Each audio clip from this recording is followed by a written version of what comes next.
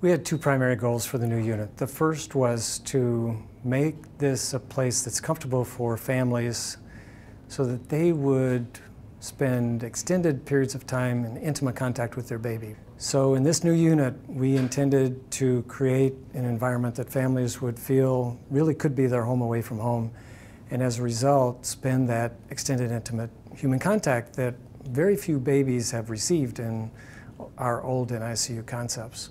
The second goal was, once the families are here and interacting with their baby, to actually have them become the center of care, to learn the care, to be a part of the medical decision-making process. Families will just naturally be part of our decision-making team. We knew that, again, from experience in other units, that we would have many secondary benefits. Noise would be better, infection rates would be lower, length of stay would be shorter, parents would be more prepared for taking their baby home and be better bonded with their babies. So we anticipated many positive outcomes from that as secondary goals of this unit design.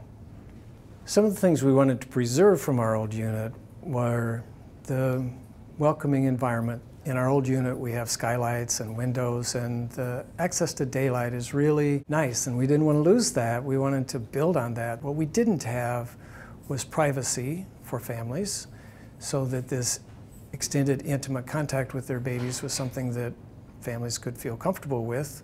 We didn't hear many moms singing lullabies to their babies, and we didn't hear any dads doing that. And there's been a lot of evidence already about mothers and babies, but we're finding that those hormonal changes occur with dads too. So the first skin-to-skin contact they have with their baby, whether full-term or a high-risk preterm baby, changes their hormonal makeup.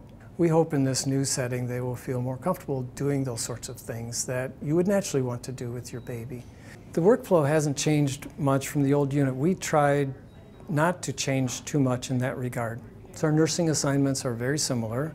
Obviously the babies are in separate rooms now instead of all in one big open space. But the nursing practice for the day is very similar to what it has been. I think the biggest change for nurses, again, is the presence of families in the room more than has been the case in the past. But because we had some rooming in capability and some couplet care capability in our old unit and really had gotten used to that concept, even that isn't a big change.